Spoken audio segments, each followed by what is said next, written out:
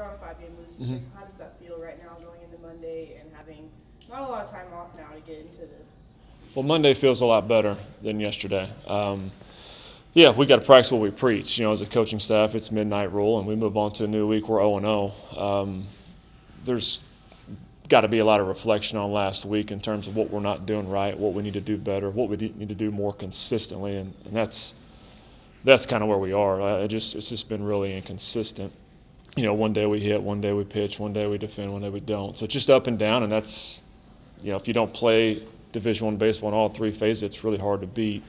The teams that we played, I've shared that before, and our team knows that. Like, hey, if we don't play well against Air Force, there's a good chance you're going to lose. If you don't play well against Sam, there's a good chance you're going to lose. So, you know, we're learning that right now. We're staring it right in the face, and we'll accept it and lean into it. And that's kind of the challenge to our guys right now. You know, I feel like we've got really good systems in place here. We've talked about that before for moments like this, and you know, we're either in the middle of the storm or at the end of the storm, but the only option is to keep working and play out of it right now. So we've got another opportunity tomorrow night with UTA, and our bye weekend's probably coming at a good week. We've got Fresno this weekend.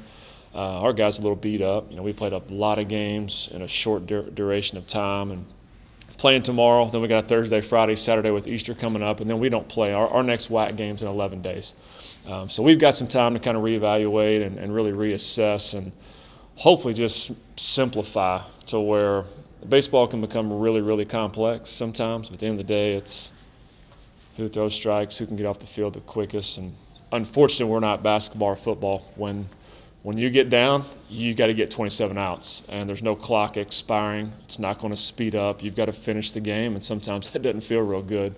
But you got to own it and move forward. So we'll accept it and move on, and there's some things we can address. And I think if we utilize the next 11 days properly and the right way, then we've got an opportunity to finish the year strong. Like that's not changing. That's not going to waver. So time will tell on that. But I'm excited to take a break and debrief a little bit from the WAC and set ourselves up hopefully for a really good second half run. Do you have any comment on Saturday at all about what part?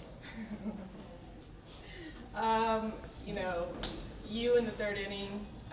The ejection, yeah, I'll probably not say much on that. I guess the one thing I'll say is after emailing our umpire coordinator that I was in the right, but that didn't change it. That had no, you know, obviously we would have been off the field, wouldn't have had to make a pitching change. 5 more runs wouldn't have been on the scoreboard, but that's not the reason we lost for sure. So, yeah, I mean, that's just one of those things in our sport. Sometimes they go your way, sometimes they don't. And that one didn't, and we got to be able to play through it and coach through it and all those things. So, no, you wish it would have been called right and moved on, but it wasn't. And at the end of the day, that's just part of it.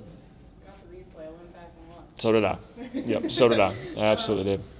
Okay, so done with the weekend now. UT Arlington, kind of what I told Coach Farley, you know, it's going to be a future WAC foe. You've already played them once at Arlington. You talked about how great it was going to have a lot of Dallas people around to watch alumni. This week you're hosting them. What's going to change over from the first game, 14-2, to this game now? Yeah, no, hopefully we'll play better. Yeah, them jumping in the WAC, I've got a lot of respect for DT and what they do. It's a good program. It's an I-20 program. So we always want to play well against those groups, and you know we've got a bunch of Metroplex kids on our team, so I think there's always going to be some intertwined, I don't know, rivalry opportunities maybe with them. So, and that's good because it's local, and with them joining the WAC, that's going to be a good weekend where we can jump on a bus instead of flying somewhere. It's a 2.5-hour trip into Arlington. So, no, it's going to be another opportunity for our guys to start the week on a good note tomorrow. We're going to fly out to Fresno. We'll leave here at 7 a.m. on Wednesday. So, you know, the next 72 hours is going to be, you know, pretty fast and furious, but exciting at the same time. I have a chance to go out and play Fresno at the end of the week too. So. Last thing for me, whenever I was talking to Tanner and Colton last week, they said that they were really excited to play this Fresno State game because they're such a big name. Yeah. Getting to actually fly out somewhere, because usually you're just here right Yeah. now. You've been traveling just like Texas places, you know. Getting to fly out and really just not even worry about conference play this Yeah. whole week and just really get to have some fun and play against a really good team. Yeah. Well, sometimes in the past, like up until this year, like yesterday was the first time we've been swept here, which is something we had taken a ton of pride in. We've referenced that once before. Sometimes getting on the road and getting away, and it's just us and the guys, and there's always some good stories and some good moments that happen with that, and we played well on the road. So this week it'll be an opportunity to do that and let our guys enjoy the flight. This originally was supposed to be a home weekend. Our bye weekend, a team had dumped us to go to a bigger guarantee and play Oklahoma this weekend. So we had to scramble around. Fresno had an open weekend as well. So this is actually the only time we're leaving the state of Texas, which is kind of weird to say this year. But so yeah, we'll fly out Wednesday and we'll play them Thursday, Friday, Saturday, be back on Easter Sunday. What is one thing you kind of want your players to take away from like a rough weekend like you guys had this weekend? Yeah, I think it's anytime baseball speeds up on you a little bit, it's usually because it can be a really, really complex game. And I think that's kind of where we were this weekend. Everybody made it a little bit more difficult than it probably should have been at times. And, you try to start pressing a little bit when you lose a game on Tuesday, you lose a game on Wednesday. Now you feel like you got to do a little bit more. And I don't want to say try harder, but we've got a really good group of guys, a really good group that likes to work, that enjoys the process of working. You want them to get rewarded for it, and sometimes when you watch them press, it's hard.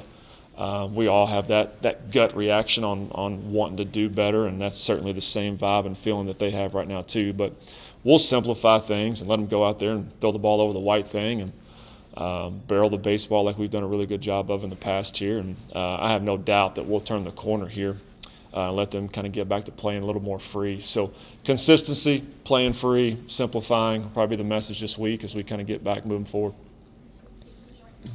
And in terms of the pitching this weekend, I think you're up 7-2 yesterday and then fall down 11-8. Mm-hmm. What are your thoughts on the pitching and how have you assessed your pitchers to this point in the season? Yeah, it's been a little bit inconsistent. I think their starters did a better job of ours this weekend. They held our offense down early. They got to get out in front. It's a lot easier to pitch sometimes with a lead versus not. Shouldn't be, but it is.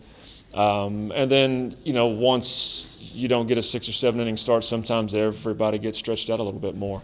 We've got some guys that are capable, and we've got some guys that have done a really good job. But it's just the consistency of, hey, when you're going to be utilized here, when you go in, this is kind of the expectation. This is what you do well. This is what you need to attack. Sometimes it's easy to get off that and try to do a little bit too much, or when you get brought in a bases-loaded situation, and it's not the easiest thing to do either. So, no, I think if we could just settle. Starting pitching's a big deal. Just kind of get out there and settle. Calm the water, so to speak. Let our offense kind of get out in front, and then let our bullpen, chop itself up and put guys in situations. So, I think that's our sport. It starts with starting pitching and consistency on that part. So what are you looking for from this weekend, having that time off from play? What is something you're going to be looking for going into Fresno with ETA?